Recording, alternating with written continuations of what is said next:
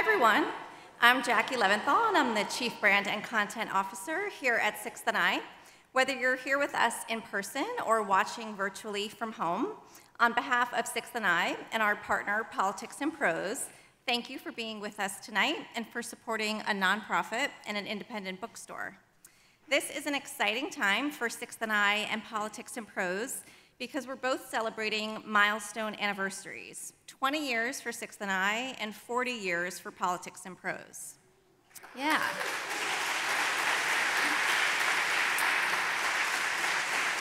You all seem like the kind of people who want to help us celebrate. So to support Politics and Prose, you can buy lots of books from them tonight and always.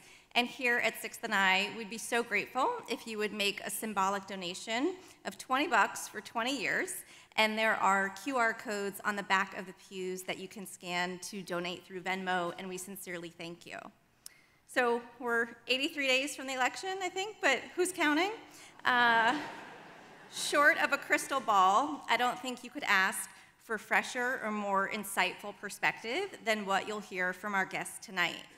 Brian Tyler Cohen is a YouTuber with more than 2 billion views of his progressive political commentary. He's the first, yes.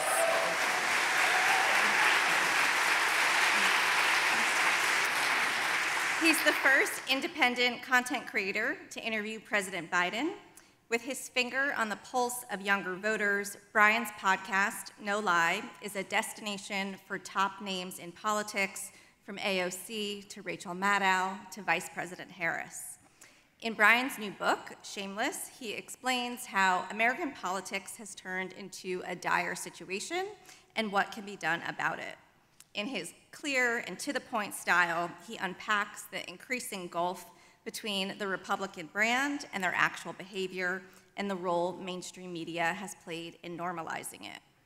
Brian is joined in conversation tonight by MSNBC host Jen Psaki. Some of you may have been here, yeah. Some of you may have been here in May when Jen spoke about her New York Times best-selling book, Say More, Lessons from Work, the White House, and the World, and we have autographed copies for sale. During her more than 20 years in public service, Jen served as White House Communications Director under President Obama, the spokesperson for the State Department under Secretary of State John Kerry, and most recently, of course, as White House Press Secretary under President Biden. We're very excited to have Shaniqua McClendon moderating tonight's conversation. She is the Vice President of Political Strategy for Crooked Media, and she created their voter and volunteer engagement program, Vote Save America, which has raised more than $55 million for progressive candidates and causes, and mobilized more than 500,000 voters, volunteers, and donors. Shaniqua began her career as a White House intern for President Obama. Later in the program, we'd love to hear your questions, and you'll be invited to line up at the microphones in either aisle. With that, thank you all again for joining us. Please help me give Brian Tyler Cohen, Jen Psaki, and Shaniqua McClendon a warm welcome to 6th and I.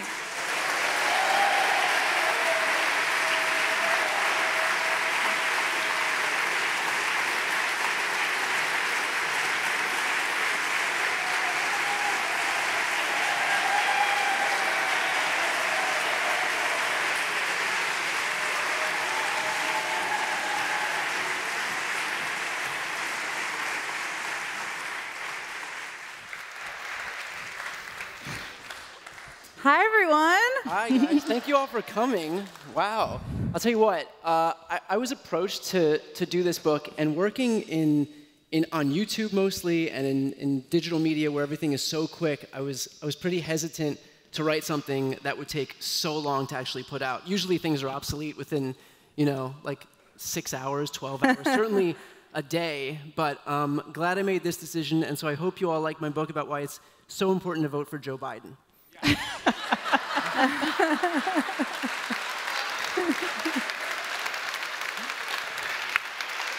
It's okay. I will say, other than Joe Biden not being the nominee anymore, everything felt very relevant and fresh. I kept thinking, did he just finish writing this book? Did make a concerted effort to not make it a book about Joe Biden and Donald Trump, so there is that. But I think I did suggest that we vote for Joe Biden. You know, and the rest of his ticket. So there you have it. Thank you, everyone, for coming today. I'm really excited about this conversation. The book is really good. I hope, I think everyone gets one. I don't know. If you haven't, buy it. But it's a really good read, and I think it really encapsulates a lot of, I've been working in politics for 15 years, and you really capture a lot of stuff that I've just seen happen and couldn't really make sense of it in a really good way. So before we begin, I just want to give another round of applause to Brian and Jen for joining us today. I was going to give a Brian a hug.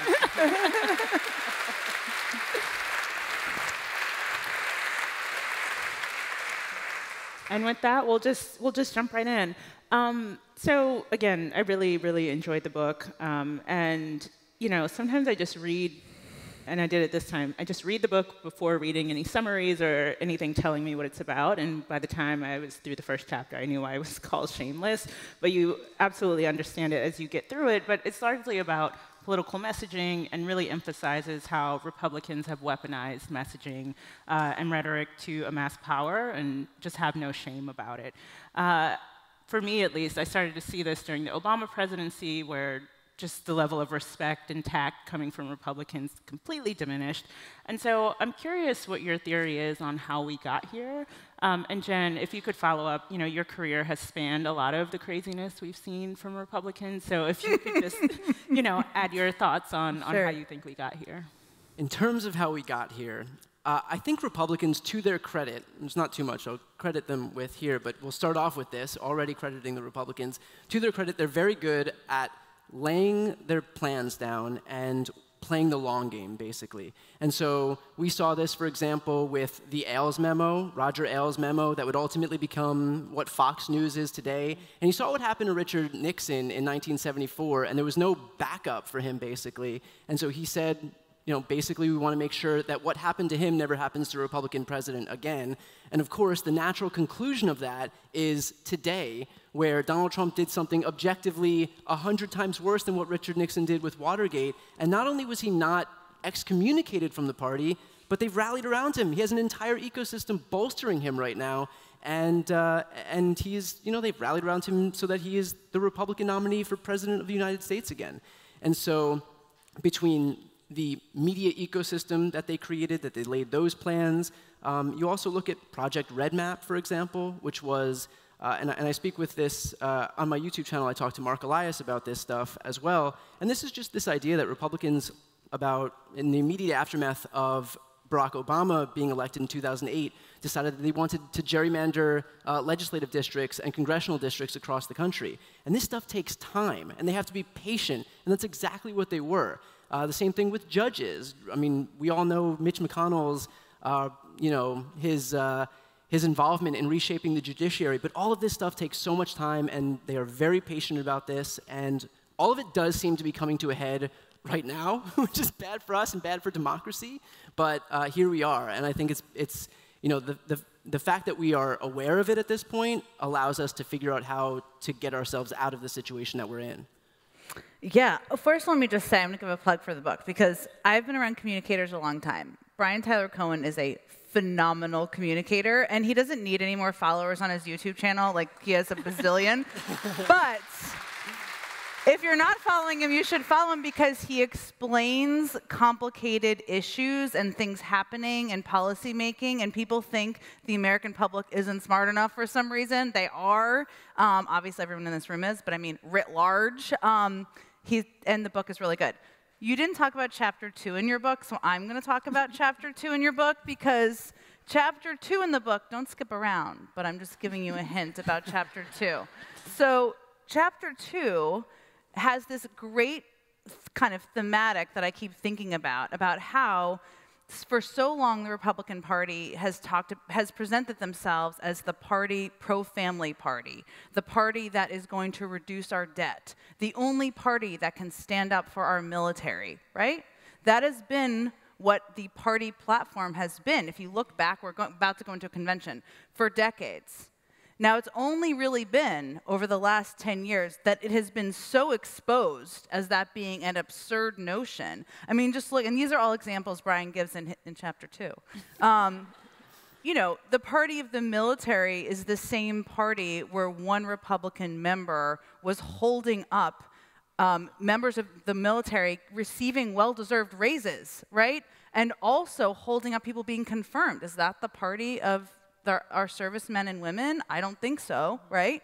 You know, this is the same party, the pro-family party, that has a guy leading the party who was cheating on his wife with an adult film star and paying her off. I'm just going to say it, right? Okay? So, like, this is not, and then people are standing by him.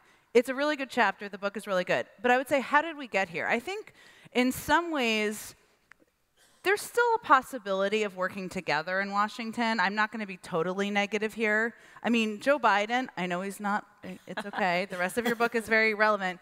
But he was a believer in this, still is a believer in this. Things he said he was going to do when he ran for president, people said, you'll never do that, you'll never do that, you're so naive. 17 Republican senators voted for the infrastructure bill. Okay, so things can happen when it's things people care about, right? It is possible. But I do think at times, people get, including political people here, get lulled into complacency because there's moments of success, right? So I'm going to give you an example. When I came in with Barack Obama, I'd never been to the White House before. I was like going up to the Emerald City and like knocking on the door, but during that period of time and transition, we worked very closely with the Bush administration on the financial crisis, like hand in hand. I mean, I was a young spokesperson. I wasn't solving the financial crisis, but we all did. That was how government is supposed to work.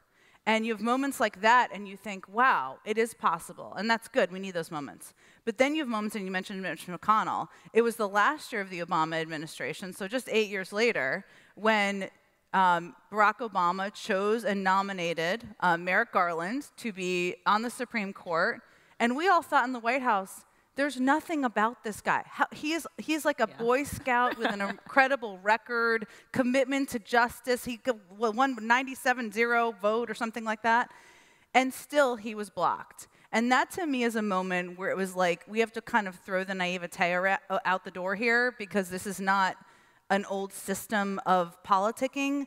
It's also not a system right now where Kamala Harris is running against John McCain or Mitt Romney. She's not.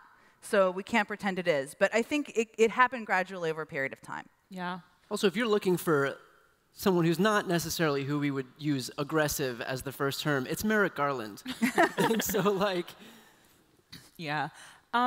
So, Jen, you talked about some of the themes that Brian points out, or kind of the messages that Republicans use to say that they have family values and all of those things. I'm curious why, if we can see, I mean, you've outlined it in your book, but I don't think this just came to be, you know, when you started writing the book, why, if this was in front of everyone's face, Democrats didn't, at an earlier point, use the fact that they knew this against Republicans? Like, why have they been able to get away with it for so long? I think for two reasons. One, I think there's this enduring desire among Democrats for a time in the Republican Party long ago where it's still like the Tip O'Neill days, and I think they're just still clinging. There's a lot of people, even today, that cling on to this notion of the Republican Party as it once was, or think that by virtue of conferring onto Republicans some goodwill, that it'll be reciprocated. And so we do something hoping that they'll reciprocate. They don't. And we just don't learn our lesson. And Lucy keeps pulling the football away over and over and over again.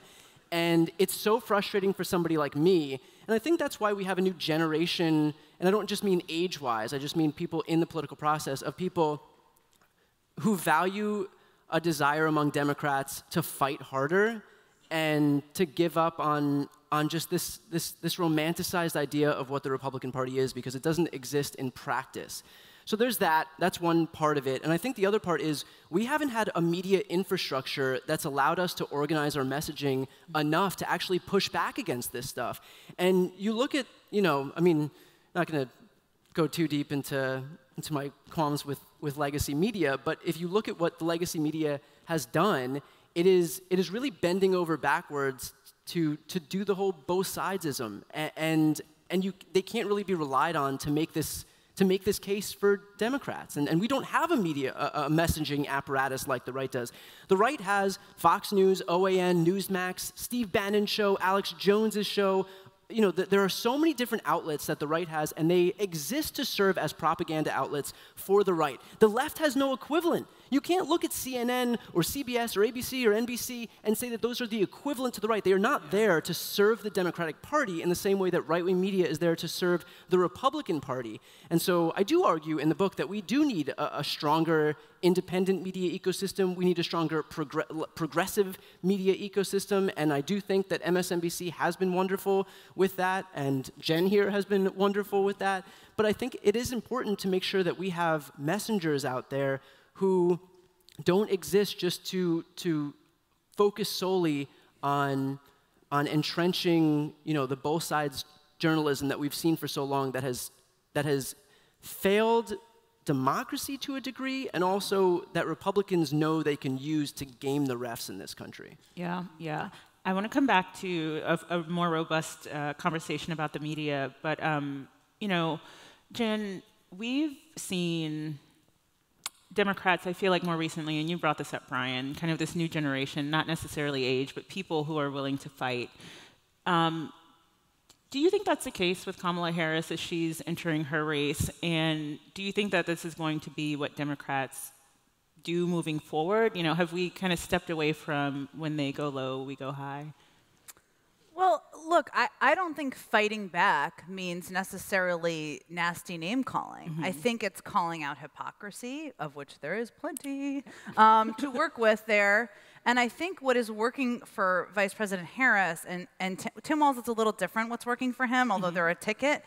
Vice President Harris is running fearlessly. Mm-hmm. You have to be fearless in this media environment. And what I mean by that is, you may disagree with me, it's okay, disagreement's healthy. Like, I think it's great Pete Buttigieg goes on Fox. When I was the press secretary, I did Fox News on Sunday more than any other Sunday show. You know why? Because why make them the big bad wolf? They're not. It's not, okay? You needed to give me content to cover every single Sunday. Well, but like, it is, just to go back to your question, I think it's not about going low or going high. It's about being fearless and calling out hypocrisy. And what she is doing is and I think she's benefiting, one, she's from her fearlessness, but also there's no huge, massive bureaucracy around her right now, which is, I don't think none of this was obviously planned by anyone, but she's very decisive because she doesn't have 800 consultants and like 4,000 polls to tell her what she should say in a stump speech or what she should say in a convention speech. And I actually think that doesn't work for she's talking to people. You know, that doesn't work for everybody if you're not fearless, but I think it's working for her. For Tim Walz, one, I've known him a little bit since he ran for Congress in 2006, and I just have to say, when he ran for Congress, he ran in a very conservative district in Minnesota, obviously, rural district. We were like, we wanted to win back the House, and we were like, that guy seems nice, too bad he can't win. You know? I mean, here he is, he's the vice presidential nominee, so basically political people know nothing. But what works for him is that he speaks how everybody speaks, and I'm obsessed with this notion because I think just to add on to what Brian said, one of the challenges that I think Democrats have had, but I do think aren't having right now, is speaking in this academic ivory tower way to sound like everybody's smarter, when meanwhile people are like, what on earth are you talking about? Yeah. And Tim Walz speaks like how people talk. He's just talking about things that people care about. Like when he talks about, well, yeah, kids should have free lunch because if they're not hungry, they're going to learn better. I mean, like, who's against that, you know? And so, right, my mother-in-law's a teacher, so and I have little kids. So I don't know if the framing is low-high. I think it's about recognizing this is not Harris versus McCain or Harris versus Romney, where we're arguing about Social Security, which is still an important issue.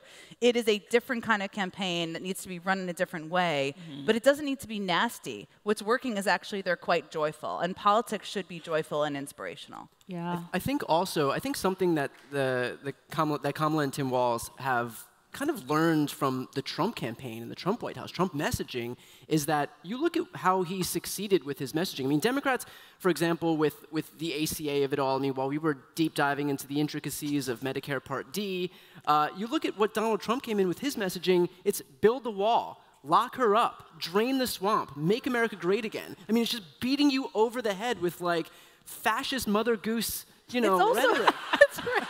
And, like, it's like fascist Mother Goose. It's also so stale. It It's is. like, Well, listen, old dog, at this get point, some new yeah. tricks. Yeah. At This is like point, the same exactly. thing. And so I think they looked at that, and instead of going into deep dives about 16-page policy proposals about paid family leave, their slogans now are we're not going back. When we fight, we win. Mind your own damn business. This is stuff that is. Yeah, that's good. It feels so weird to take the applause for Tim Walls' applause line, but I'll gladly take it. Right, it's working, clearly. Yeah, right. Yeah, Be Tim clearly, Walz. yeah. If I'm getting applause from his line that everybody knows is his line, clearly that's a resonant Really. line. But it's Democrats showing that they've learned the lessons from the Trump administration, and it doesn't have to be these deep dives, and it can just be messages that are short, concise, compelling, relevant, and Democrats are showing that they can embrace that now, and it's having a big difference. Yeah. Do you think that is also why maybe Project 2025 broke through? Normally, when Democrats are trying to point out all of these bad things, it just kind of falls flat. But this one seemed to really break through to a lot of people. I think there were two things. One, Project 2025 is so hellish that I think that really helped. But also, Project 2025 came about at a time where there was so little for Democrats to hold on to. I mean, this was like in the immediate aftermath of the debate, and we were just looking for anything. I mean, like, anything. And so I sat down and I read that 900-page 900-page proposal because I was like, what do you got? I'll take anything. I'll take whatever you got these days. And so it gave us something to focus on because of the moment that we were in. I mean, it was such a hopeless moment, and it was. I mean, like, I can even tell just by looking at my channel, for example. I have the luxury of being able to see how many people are involved at any given moment. What moments in the political cycle are especially busy, what moments are completely dead. In the 6 years that I've been on YouTube, it's never been as low as it was in the immediate aftermath of the debate. Mm-hmm. People checked out. Oh. I thought my channel broke. I'm not even kidding. I had to set up a meeting with the head of news and politics at YouTube because I was convinced that my channel had broken or that I was the victim of some cyber attack. And then there were moments where I was spiraling where I'm like, I've spent so much of my life on YouTube and it's broken, and what has this all been for? But it really does go to show the way that people checked out, and so Project 2025 in that moment was something to focus on, and rightfully so. It deserves the attention, but I think the combination of those two things really brought Project 2025 into the zeitgeist in a way that I don't know that it would if it was any other political moment. Yeah. So something that you talk about a lot in the book is that Republicans have been kind of operating this way for some time. It's not a new phenomenon, thinking like about Newt Gingrich and all of the things that he was doing, but that they pushed the limits because they always knew the guardrails would be there.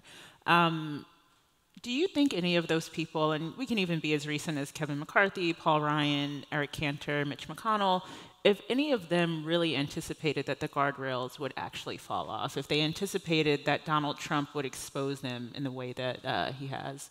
I don't think so. I think that Donald Trump I think that these people wanted to operate while hiding behind their branding ad nauseum. I mean, there was no point at which I think that they felt they were going to be exposed. But Donald Trump just lifted the veil so blatantly that it is impossible right now to call yourself the party of family values when your standard bearer, again, to your exact point, is the guy who is right now facing sentencing for 34 felony counts for charges related to hush money payouts for an affair he had with a porn star while his wife was at home with their infant son. I mean, it's impossible to claim that you're the party of states' rights when your standard bearer just added $7.8 trillion to the debt. It's impossible to claim that you're the party of the Constitution when your standard bearer just prevented the peaceful transfer of power for the first time in our 200-year history. So I think what Donald Trump did was just kind of expedite the process of lifting the veil off of that party. Yeah, Jen, a lot of these Republicans, you think about Mike Pence and all the people I just mentioned, they, committed to Trump, and in the end, he only cares about himself, and they were sacrificed in the process. I'm curious what you think about J.D. Vance and what his fate will be, since he's done the same thing. Jen, what do you think about J.D. Vance? Let me just first say, my mother's a therapist, so I'm going to feel for him that he's not living his true self. I think we can all say.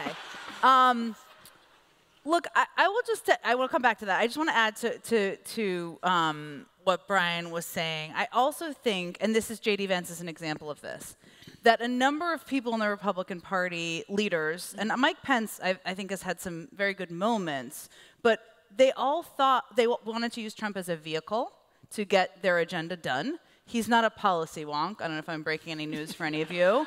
And they were like, you know what we want to do? We want to pack the court. We want to overturn Roe v. Wade. We want to do these things. And guess what? They got a lot of those things done. Why do you think a number of white evangelicals are still with him around the country? So they used him as a vehicle. The other thing is, I'm just going to use the analogy. I've been married for 14 years, but people who think they're going to change the boyfriend. Do you know what I mean? They're like, listen, I am going to be the chief of staff who changes Donald Trump. You're like, you are? Have you seen the last 4 people he's dated? It's like, it didn't work out well. And so there's part of it that we'll use him as a vehicle, and also I'm going to change him. J.D. Vance, not living his true self. Here's what I would say about him in addition to that is, he's a paper tiger candidate, and there have been Democrats and Republicans who have been like this, where people kind of look on paper and they're like, look at that guy. Kind of grew up in Appalachia. I mean, my friends who grew up there are like, not really, but kind of, he's got a best-selling book. He's happily married. He has 3 kids. He's a senator in Ohio. It seems good, right? And I remember reading his speech at the convention, and the speech as written was perfectly good, fine. Then he delivers it, and you're like, wah, wah. That was not well delivered. So I think he is different from what they thought he was going to be as a performer, as a speaker, and also he's not truly who he's presenting himself to be. Now, I don't know what he actually believes, but if you look at his history, and he was calling Trump America's Hitler not that long ago. He was texting with friends about him. He had a very different take on a lot of things. It tells you that ambition, not a crime, but it is ambition as a driver to the point where you're reinventing yourself and changing your values. Also, people smell inauthenticity, and he smells very inauthentic. Yeah. Okay, I'm going to shift gears a bit to something you brought up before, just our media ecosystem. And media is a big part of why Republicans have been able to do all of the things that they've been doing, from their own conservative media and then sometimes traditional media, as we continue to still see today. Do you think that one of those, traditional media versus conservative media, bears a larger responsibility? And I'm just curious what you all think about the traditional media's obsession with perceived objectivity in moments where we really need the media to be doing its job. I mean, it would be crazy for me to blame mainstream media more than right-wing media.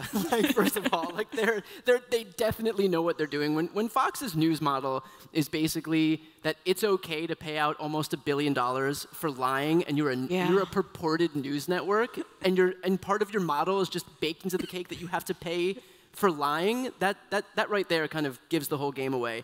So the last thing I want to do is give them any type of a break for knowingly lying. I mean, we all saw the text messages, for example, in the reporting regarding January 6th, and how these people knew behind the scenes that what was happening was the fault of Donald Trump and was the result of baseless baseless lies that were put forward by him and his campaign, and then they would go on TV and just lie right to their viewers. Wow.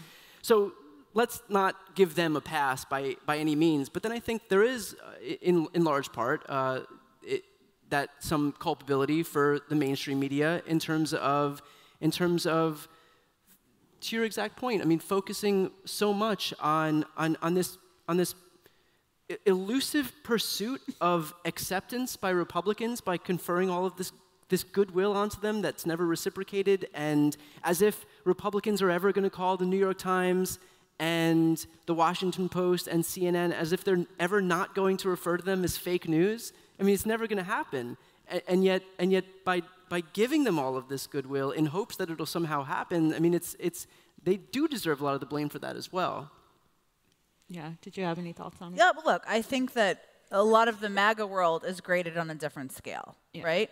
And so that means that, when I was in the White House, I got a Hatch Act violation letter, right? Which is, I think I said one thing from the podium.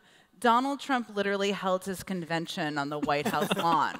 And I'm not saying they treated it as equal, but sometimes it becomes a little bit like these violations are equal, and they are not, Yeah. I mean, so that I think it is difficult in media organizations who are trying to be trusted sources of news and quite credible to the American public. And I probably have more sympathy than you do, even though I worked as the press secretary for it, because I do think it's difficult, and the overwhelming majority of them put some of the late night, evening hosts from Fox News outside of this are trying to inform the public and do the best they can possibly do doing that. I'm a real believer in that.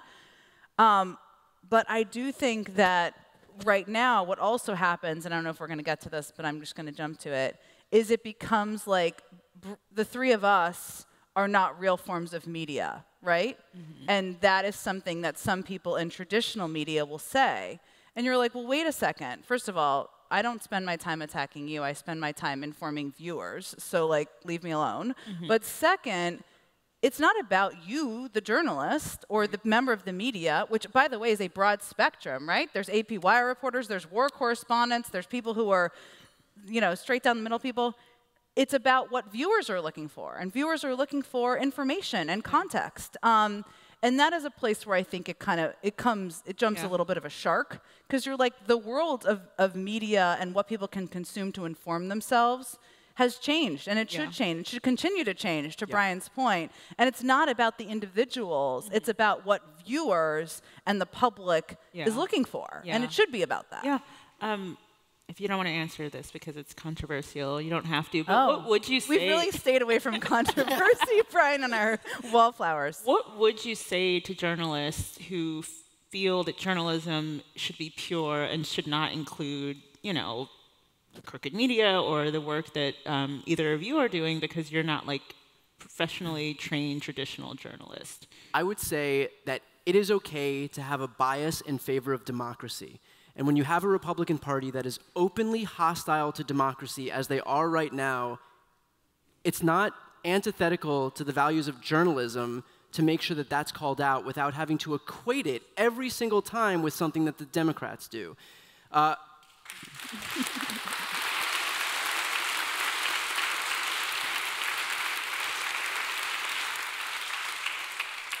And that was me. That wasn't even Tim Walz's line. May have been louder than the Tim Walz line. Yeah, that's right. Don't tell him. And so the example that I like to use is, this is a plane that we're all on. And if Donald Trump is successful with Project 2025, with getting into office, with consolidating power in the executive branch, and we do our sprint toward totalitarianism, toward an authoritarian form of government, autocrats have no need for a free and fair press. And so the press is on the plane with us. If this plane goes down, they're going down with it. The first thing that happens with an authoritarian is they get rid of a free and fair press. Mm-hmm. So it is okay to show bias in favor of democracy, again, without feeling the need to drag Democrats in every single time and do the both sides thing. That bias is okay. Yeah, I mean, sometimes the sky's blue, and everybody can say it's blue. Right. And it doesn't make you biased because you say it's blue. you know, I think just to add to Brian, I think it's also that, I kind of already said this, but I think people are looking for all sorts of different information. I mean, obviously, how many YouTube followers? You have 3 million. I'm just going to brag about you. 3 million. Okay? Like, yeah, it's pretty amazing. And people go and watch his videos because they're like, I want to learn about a substantive issue and better understand it, right? People listen to the range of shows on Crooked Media. I listen to them. We were just talking about how we're not as up to date on all of them because now there's so many episodes. Because I want to hear what they think about things. It doesn't mean it's the same as what I think. Give people credit, right? I mean, I hope people watch my show because I'm going to tell them, this is what I think is going on here. It doesn't mean they have to agree with me. And the suggestion that there's no space for any of that is just like out of touch with how people consume information. I think that is the thing, in my view. Yeah. Well, thank you for answering. So something you bring up in the book is that it's hard to get people's attention. It's hard to break through, and that is what a lot of content, be it traditional media or any other kind of media, is trying to do. So why do you think your content has broken through? And Jen, would love to hear, you know, when you were press secretary, your press briefings broke through, and why do you think that was able to happen? It's a good question. I think I benefited from a couple of things. First of all, I came into YouTube at a time when people were just starting to get their news through that type of medium. And so I started posting on Facebook and YouTube to basically nobody in 2018, 2019. I mean, tens of people. And and it was the right time to do it. And I think I just did it consistently. But you know, look, I try to do it in a way that's authentic, that I think will reach people. I try to do it in a way that's concise, which is kind of antithetical to the entire 24-hour media model that we have today. And I don't know how you can sit down and drop into news today and feel like you're getting the full picture if you've missed 7 hours of content before and you're going to miss, you know, 13, 15 hours of content after. And so I try to create content in the same way that I want to consume it, which is to get right to the point, to get everything you need to know, and then to be out. And so I think that's helpful. You know, a lot of it was luck. A lot of it is just trying to give my take on things that I think is a common sense take. And I think that's something that we've been missing for a long time in the Democratic Party. I mean, this harkens back to the initial point, which is Republican media or right-wing media. It's a Freudian slip because exists to serve the Republican Party. But we've never had media that actually advocates for the virtues of progressivism, and that's something that I believe deeply in, and it's something that the majority of Americans believe in, whether it's on healthcare, whether it's on climate change, whether it's on common sense gun safety reforms, whether it's on reproductive rights, whether it's on workers' rights or unions or paid leave. I mean, the list goes on, and without a media infrastructure there to properly convey that message, I mean, I think there was just a hunger for that kind of thing. And since then, we've seen the progressive independent space explode, and I think that's a testament to that as well. Yeah. Jen. This is such a funny, because when I started as the White House press secretary, it was COVID, right? I didn't have any social life. I had 2 little kids. We wore 2 masks. We got tested twice a day. I don't think I left the White House building during the day for like 3 months, right? So I had I didn't, you know, you see like things on social media, but basically when I did that job, my primary focus was like, am I doing what Joe Biden wants me to do? That's what the job is, right? And when I first met with him, he was like, okay, first of all, I don't want cabinet members tweeting at people in the middle of the night. I was like, is Tony Blinken going to be up late at night? I don't think so. I was like, I don't think that's a thing. I'm not concerned knowing who he's nominating. But he also wanted to return some form of civility to the briefing room, right? He also wanted it not to be a forum for disinformation. And I'd been in the State Department. I was a State Department spokesperson for a couple of years, which was like the perfect training ground, because in that room, you have Russian state media, you have state media from many parts of the world. And so you know, my friends, we actually had a good relationship. Peter Ducey was not a Russian. It wasn't like, it was fine. I was like, okay, it's okay. You know, I know he's going to come at this and he's going to ask questions that are from a certain slant, but we had a good professional relationship. It was okay. So come back to your question. When I finally went out and did like I went and threw the first baseball out at the Nationals game. This was back in like May of 2021. My husband was like, I was like, I don't know if I've ever thrown a baseball before. My husband was like, you'll be fine. I was like, did you see the Dr. Fauci video? I'm not sure I'm going to be fine. But that aside, I practiced. But that was like the first thing. And then people were saying like, hi, Jen, hi. And I was like, are they talking to me? I was like so confused. So my point is, I didn't know that people were like consuming things. I was just like doing my job and you know, trying to focus on knowing everything I knew about COVID, about everything happening in the world. Yeah. Wow. And when I first started going, at that baseball game, I was like super awkward. People were like, hey, Jen. And I was like, I'm Jen. And they were like, no, I know. And I was like, oh. So my husband was like, oh, you need to like socially readapt.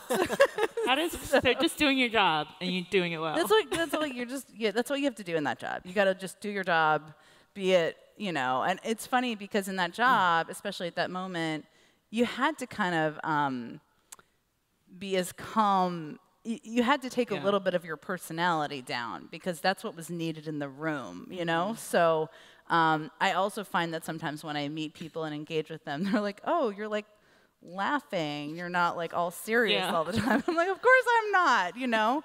But that was what that job was at the time. Yeah. Well, you think you're ill-adjusted after working in the White House.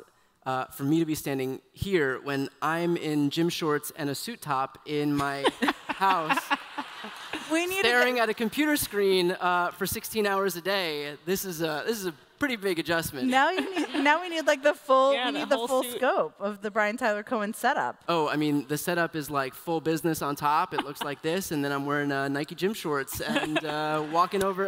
We all know. I've got my dog right, you know, by my feet, and that's it. I mean, it really is the not so glamorous underbelly of the YouTube world. The first place, and this is actually a nice setup because I built a studio in my house, but my first setup when I was first getting started was the foot of my bed in some arbitrary white section, nondescript white section of my wall, and that was it. And just, you know, roll out of bed and there was a tripod right at the foot of it, and that was my media empire. I mean, now here you are. Now here I am. I'm going to ask one more question, and then we can open up the conversation to you all. So if you have questions, you can line up at the microphones, and we'll also take some questions for the folks joining us online. My last question's a two-parter. The first is, Brian, in the book, you mentioned that traditional media won't save us, and that we need this larger progressive media infrastructure, but that it should not just be kind of the progressive opposite of what's happening on the right. Correct. So what should that look like? And then everyone in here isn't on MSNBC, doesn't have a big YouTube channel. So how can they plug in to be effective and kind of leverage what they have to have an impact? Yeah, that's a great question. So I'm gonna do the second part first because I think this is especially important right now. The example that I like to use is the example of Wisconsin, and that is that the difference between a Biden win in 2020 and a Trump win in 2020 was 2 votes per precinct. And so if there was ever any doubt about the extent to which we can have a big impact on an individual basis, it's that if Trump was able to flip 2 people per precinct in the state of Wisconsin, which is often viewed as the tipping point state in our elections, then he would have won that state. And so my request to people is find somebody in your circles of people who wouldn't otherwise have voted, and we all have somebody like that in our lives.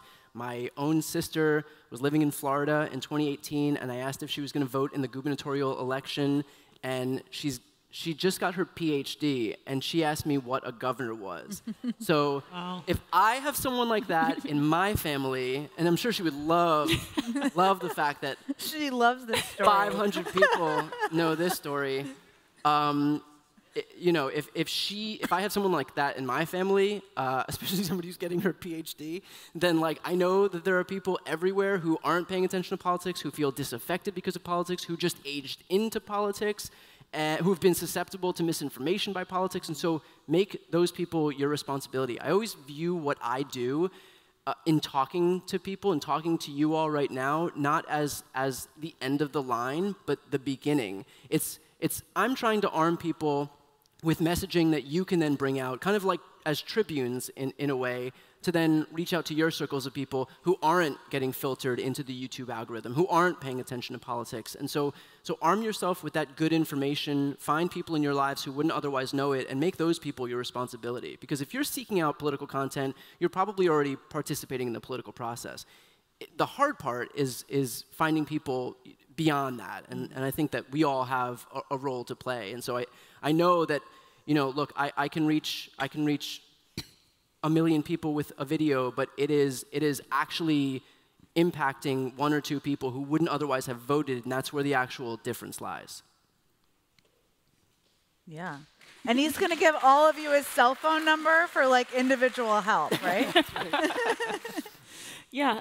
Jen, what are your thoughts on how people can engage? And if you just agree with everything Brian said, no, are you kidding? Joking aside. What if Jen was like, that's not it? I call Brian, and I'm like, how do we do that? I think what's so important about what Brian said is that sometimes it feels overwhelming on how you can have impact. And it doesn't need to be. And I always think about, I worked for Barack Obama for 10 years, right? I traveled with him on both campaigns, so I know his stump speech, basically. Don't worry, I'm not going to do it right now, but like... Jen is like, look. He told this story for a long time about this little lady in South Carolina with a hat and how, people may know the story. My point is that story is about how one person can change a room, how one room can change a county, how one county can change a state. And it is about how one person, you can empower yourself to have impact. It doesn't have to be, I alone am going to make sure Kamala Harris is elected. Like, no one can do that, right? It is like, I'm going to talk to 10 people in my neighborhood over the next 2 weeks. That's hugely impactful. And I think making it bite-sized makes it more digestible. Yeah. Well, thank you. Oh, did you have something to add? No, okay. Let's do it. Let's do some questions. Okay, I'm just going to read a couple from the folks online, and then we can get started with you all at the microphone. So we have one question from Bill in Denver. Were you surprised that more Republicans didn't take a stand against Trump running again?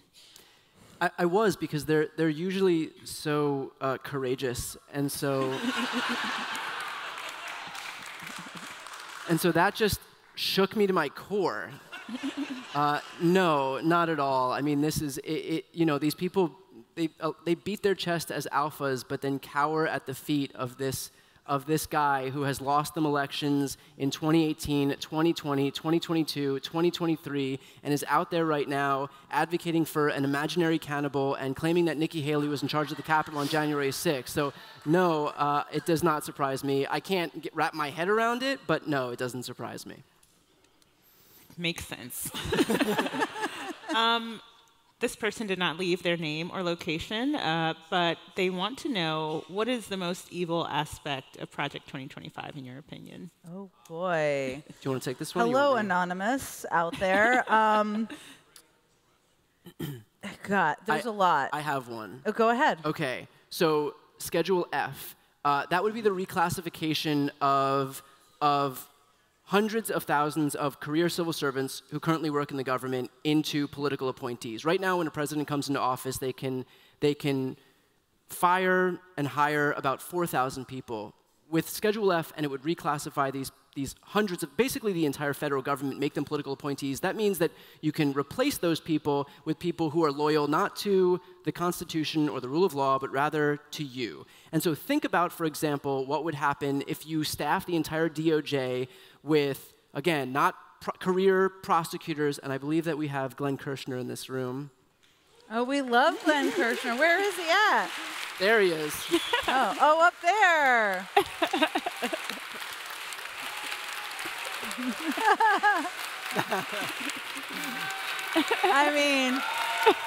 Glenn, this is bigger than Tim Walz.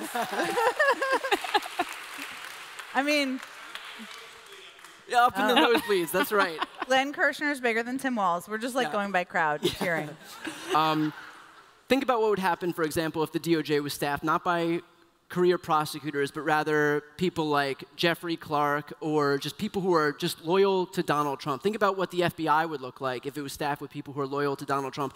Think about, for example, in the 2020 election when they were trying to validate these bogus claims of a stolen election, but you had people in the DOJ who wouldn't humor these claims. And even Bill Barr had to say this was bullshit because the people behind him wouldn't have, there was no way to prosecute this stuff if you have serious people. Now imagine it's staffed by these sycophants for Donald Trump and you bring forward claims of fraud, and all of a sudden they validate it. Think about what happens, for example, if they try to seize the voting machines or prevent ballots from being counted in Milwaukee or Detroit or Philadelphia. How do you win Wisconsin or Michigan or Pennsylvania without those major population centers? So they could do a lot of damage by virtue of just simply reclassifying career civil servants as political appointees. And so that is something that flies under the radar because it's kind of wonky, but absolutely something that everybody here should know about. Yeah. Yeah. I don't know if I'm going to add to that. We want to get some more questions. Yeah. So we can start with questions. So we'll alternate back and forth, but we can start with you here in the striped shirt. Test? Okay. Hi, my name's Connor. I'm originally from Maryland, but I go to Michigan State as a college student, and so a lot of the time I spend there is trying to do things like you said, reaching out to maybe disinterested voters, people who don't know what's going on really. And so I guess kind of in line with those type of questions, do you think that that it's worth the effort to try and reach out to people who are, you know, whether it's the ultra left that Kamala Harris and Donald Trump are equally bad, or the neoliberal centrists that are like they're both equally bad, and not people who are, I guess, unengaged but who are actively against voting for both parties? Do you think it's worth the effort to try and reach out to them and try and get them to see that, you know, maybe one party is a bit better than the other party, or is that just kind of a lost cause? I think, first of all, thank you for what you're doing. If you could bring home Michigan, that would be great. Connor. No pressure, Connor. Connor, thank you for what you're doing. I was not involved in politics really in college, so you're way ahead of me. I don't know about you guys. Yes, it's worth it. Even if you look at the polls just over the last couple of weeks, there's this group of voters called double haters, which is just a funny name, but like people who hated, you know, didn't like either candidate, right? Whatever the reasons were. A lot of those people have come over to Harris. Some of them have come home to the Democratic Party, as in they were voters for Biden in 2020. Maybe they were always going to come home. It's impossible to know. But if somebody has like 500 MAGA signs and like an upside down flag, like don't door knock there. But like, you know, but otherwise, I do think that it is worth engagement because some people may feel disillusioned. Maybe they don't know what's at stake on any range of issues. Maybe it's Schedule F. Maybe it's abortion rights. Maybe it's something else. But I think this is exactly the right time before early voting starts for you to do exactly what you're doing. You're not going to win over every person, but Wisconsin, to Brian's point, less than 1% in the last few elections. So Michigan could be that, and whatever you're doing could have that impact with people who may feel disillusioned, not quite informed yet. Remember, most people, not in this room, I bet, don't pay attention until after Labor Day, right? So you got a lot of, this is exactly the time to be doing it. That's my take. That's perfect. Thank you. Thanks, Connor. Test. As you know, Project 2025 outlines the defunding, realignment, and/or elimination of federal agencies that work on climate change, such as the EPA and the National Oceanic and Atmospheric Administration, or NOAA. It would also place a variety of constraints on federal employees at large, including transgender federal employees who either have already transitioned or wish to transition in the future. Do you have any advice for current or aspiring federal employees who work on issues related to climate change but are facing uncertainty in their professional and personal lives? And relatedly, what is your advice for transgender federal employees who are pre-transition but hesitant to transition due to what Project 2025 may have in store for them? Jen. First of all, I hate this. It's like breaking my heart, and it's horrible. Like all of the stuff that's in there. I don't even know if I'm supposed to mention this, but I'm going to anyway. MSNBC is we're doing a podcast where we break down specific different pieces of this, including one on climate, one on transgender, LGBTQ, because the Schedule F piece is something that's kind of floating around, even if people don't understand it. But there are so many pieces, like the ones you mentioned, that aren't even out there in the ether. So what I would say, there's limitations on what federal employees can do in their political lives, and I don't know what it is for each of these people. But what I would say is they are powerful communicators about how this would impact them, the work they're doing, the things they care about and they're passionate about, and also their lives, especially if they are transgender employees, and telling their stories and whatever their platforms are to inform their friends, their neighbors, their communities, I think is one of the most powerful things that they can do as individuals. I think it's very hard to, when you're working, I mean, I worked at the State Department for years, and I know when Trump came in, for them, in a different way, it was incredibly heartbreaking because of a lot of the work they'd been working on for so long. And so this is sort of a cycle we've seen in some ways, but this is a whole other level of extreme. But I don't know if you guys have better advice, additional advice, thoughts? No, I think that nails it. Thank you. Thank you for raising these things. It seems like you are like doing an effective job of informing people about them too.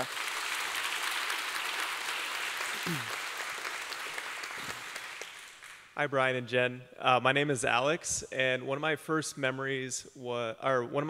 favorite memories was campaigning for Barack Obama in North Carolina when I was in high school. Oh, I'm from North Carolina. That's great. Fun. We love it. I went out on election night, getting up the scraps, getting them to the polls on election night, and then later that night we got to win North Carolina and the election. So it was great. Who says it wasn't you? I'm not saying that. It was a close one. It was a close one in North Carolina. Yeah. My question is, how do we take back the messaging on the economy? I think there's just this zombie idea that Trump is good for the economy, when I think everyone here just knows it's not true, but trying to put together an argument just seems too intellectual. How do we win back the economy? Are you saying people aren't going to vote on GDP numbers? Is that what you're telling us? Do you want to start this? You can take it. I mean, something I do like to point out is that and this is one of these persisting lies that they've kept up, is that they're somehow the party that's good on the economy.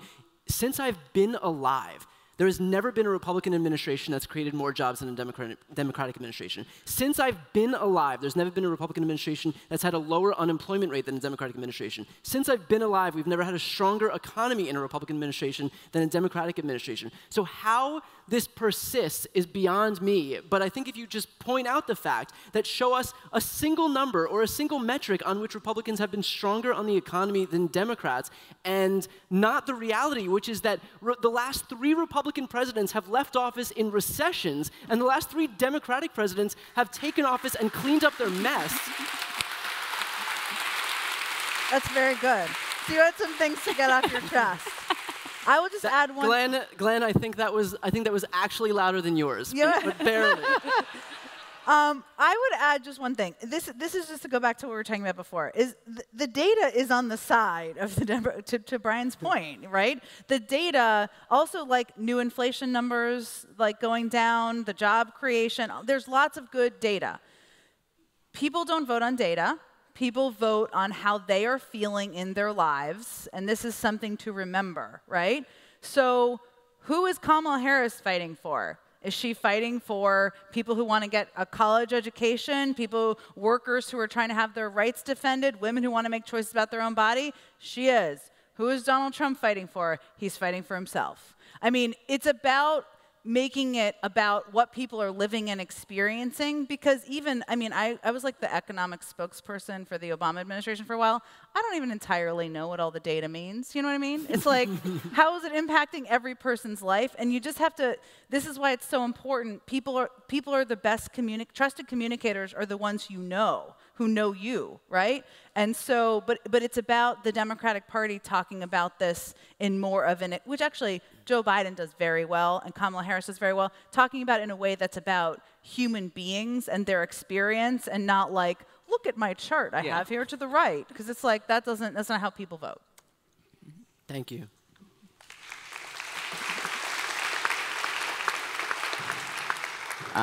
Thank you. My name's Jordan. Thank you so much for taking the time to answer these questions.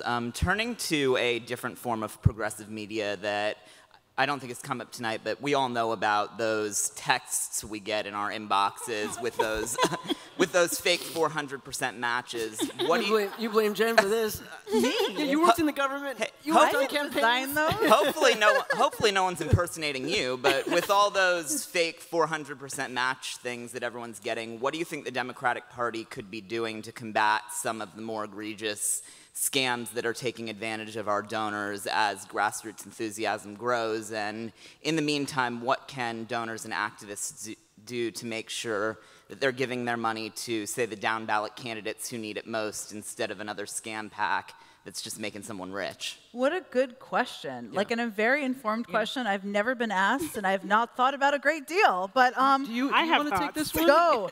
Thoughts. Yeah. Well, votesaveamerica.com. Vote Save America is the program that we run at Crooked, but we have a few different fundraising funds, but the thing we do is take all of the guesswork out of, is this person reputable? Are they trusting? When you donate through Vote Save America, you have to opt in to be communicated with. We don't sell people's information just to avoid a lot of that.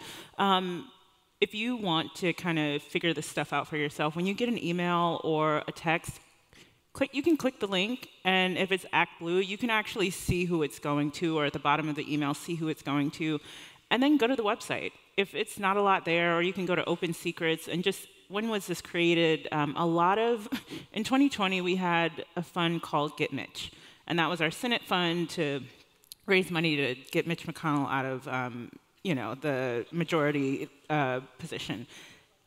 After it went viral, after RBG died, I saw so many fake versions of it pop up, and people were just making money off of it. So it is really important to read the fine print, or you don't have to do that. You can just go to Vote Save America. And what a good question, though. That's Thank you. Very smart. Thank you. I'm a community solar developer, and my industry has experienced pretty extreme growth from the Inflation Reduction Act. And so there's quite a bit of concern around the risks that are posed to the IRA under a possible second Trump administration. So my question is, how well-founded do you think those concerns are with it already being signed into law? I do think that they're well-founded, and I do think that most of the climate agenda would be at risk. Look, the easy answer is to do what we can to make sure that doesn't get that he doesn't get in office, because I do think that he'll be completely hostile to clean energy, which is so bizarre, especially bizarre to me, because what that would do is effectively cede all clean energy manufacturing to China.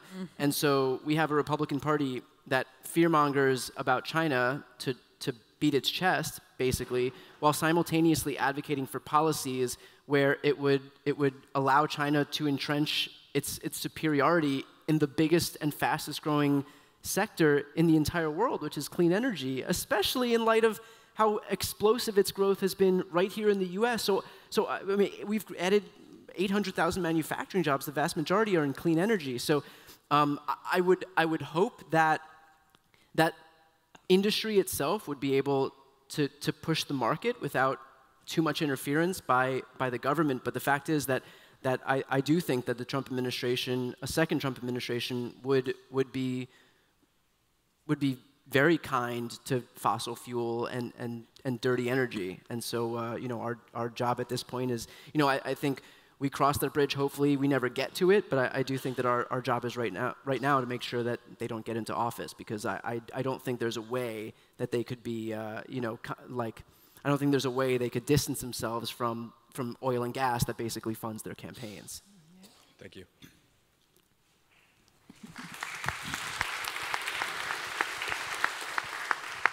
Hi, thanks for coming tonight. I do feel a need to defend that there have been previous attempts to form progressive ecosystems. I'm thinking specifically about Al Gore's attempts, but anyway. So do any of you think there's a chance that this unique election cycle will possibly move us in the direction of a possible UK-style, shorter, not 4-year?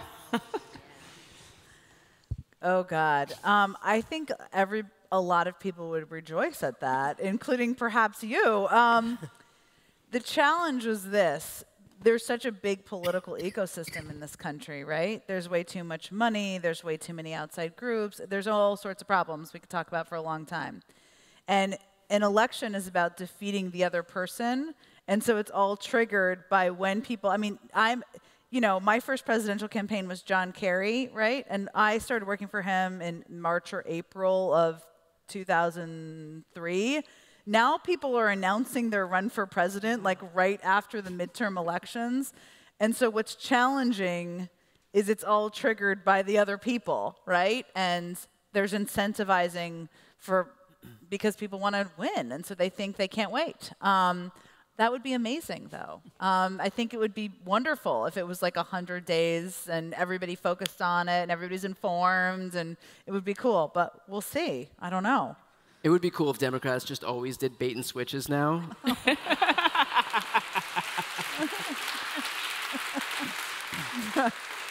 Next election cycle, election cycle, we put up Patrick Leahy until like September, and stick Pete Buttigieg in there.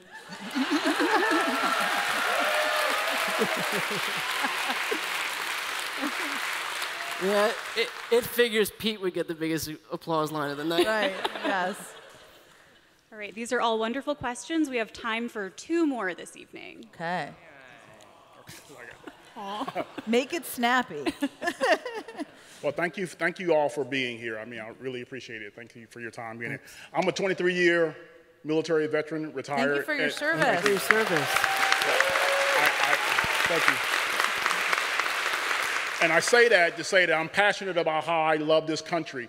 And what really alarms me is that there's people on the other side that really seem to me don't care about democracy unless they're in charge. Mm-hmm. So to me, like Jen, I know you may know some of these people. Do they really feel that way? I mean, to me, Trump is one person. I'm like, how can one person corrupt so many people that to me are educated, Harvard graduated, Yale, all these guys? Why are they so willing to throw the Constitution away, destroy everything? Is it just power? They just want to be in power. If they're not in power, burn it down? Is that really what all of them are feeling like? I mean, Trump is one person. He cannot do this without help from all these other people. You're right. How do they all do this?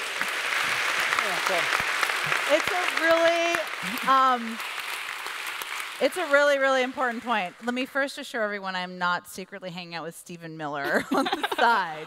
I don't, but I will say this. A lot of the people, not enough, but when Brian was saying earlier, like, was he surprised that people haven't spoken out? No.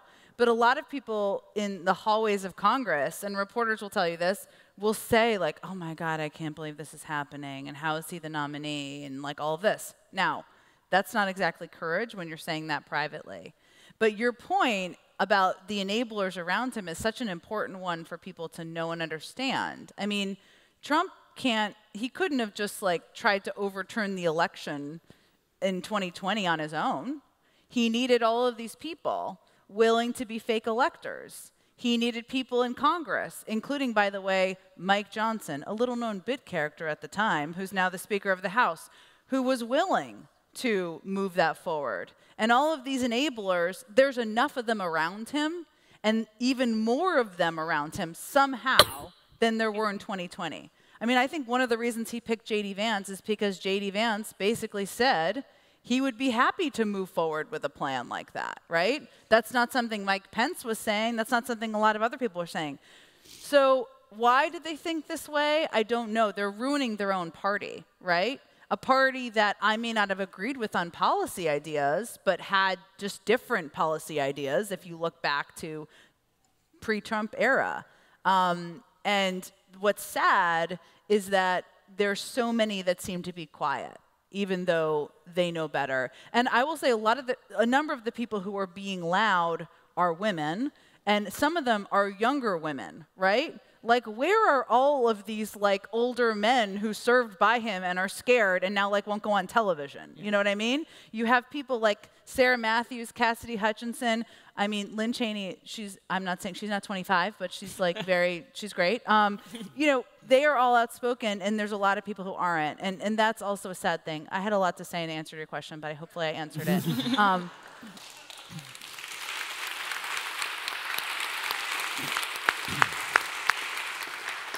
Hello, thank you for holding this event. I was originally going to ask about the head scratcher between Trump and Elon Musk, but I'm going to end on a soft question that's been brewing, simmering with me for so long. Oh boy. And no one's been able to answer this. And I'm just waiting for it to happen. You think we will? Yes. No pressure.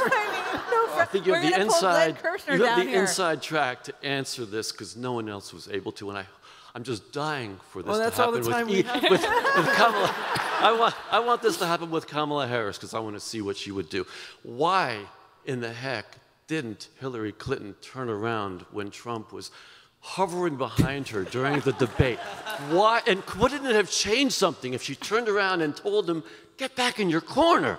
Wouldn't it have changed something? Why? Of course, no one can answer that question. No one knows the answer to that. I'm guessing there's like an SNL skit that should be done about the alternative storyline here and path, right? What would have happened? Impossible to know. What I do think, and I would hope Hillary Clinton, who is like spicy as all get out in the best way right now, and has been for a while, would say is that we all learned a lot about Trump, not just from 2016, but certainly then from 2020. We now know in a very different way as a collective system how to run against him, including what to do in a debate like that. I don't think anyone would agree to a debate exactly in that format again, but you know, she did a great service in many, many ways, including running against him in 2016, but I don't think we'll ever know the answer to that. I'll add one thing, and that is, I think that in a way, Hillary Clinton being on that stage that night gave a blueprint for, has it been 8 years now? 8 years later, for if Donald Trump tries that shit against Kamala Harris. What she does. Yeah. She will know what to do, and Trump will regret it. And so, no pun intended here, but in this sense, I guess you could say that Hillary Clinton walked so that Kamala Harris could run. That was good.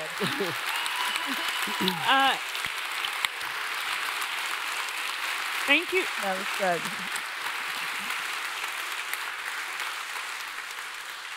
Thank you all for your questions. Thank you for being here today. Let's give another round of applause to Brian and Jen. Good job. Go buy more copies of his book. Oh, wait, I should take a selfie. Yes. Hold on. Will you guys get in? Yeah. Okay. He's going to do a selfie. We're going to do a selfie, okay? He's got a lot of followers. Come here. Oh, how do we get in here? Let's, you tell us where to stand. Yeah, I can crouch down. How do you, let's see. Guys, he's really good at technology, I promise. Here we go. After the selfie, if you could please just stay standing while our guests make their way backstage. We sincerely appreciate it. Okay, here we go. Oh, now you're looking. Okay. All right, great. All right. Okay.